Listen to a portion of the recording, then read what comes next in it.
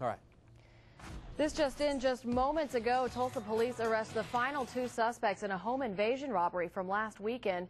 Now all 4 men are in jail. The man who lived in the house fought back and won, but it's a decision he's been reliving and rethinking every moment since.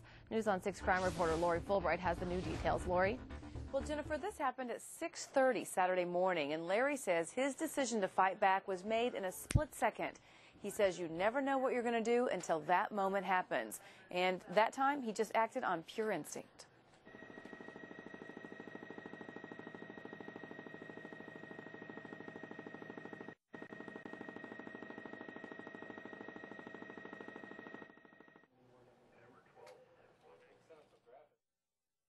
Coming out through here. As I came out through here, I was confronted with 2 assailants.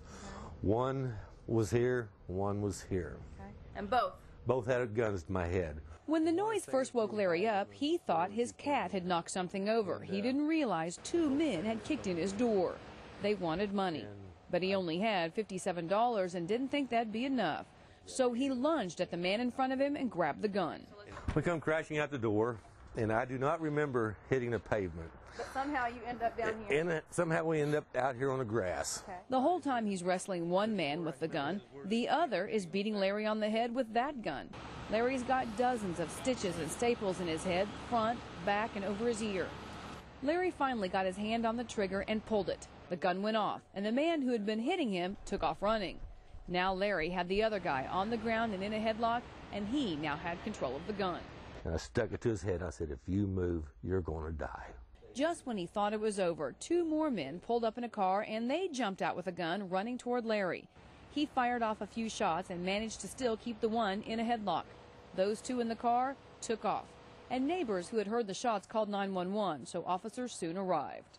When the officer walked up my driveway, I was never so happy to see a guy in my life.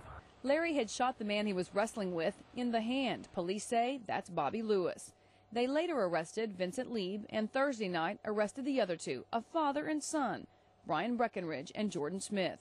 Larry says he's just thankful it worked out the way it did. When it's all said and done, he went to jail, his 2 buddies went to jail, and I came back home.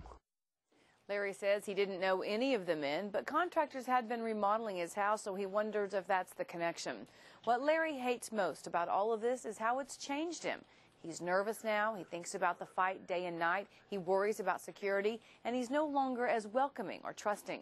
He realizes that may change with time, but for now, he's just going to enjoy being alive. Lori Fulbright, the News on 6.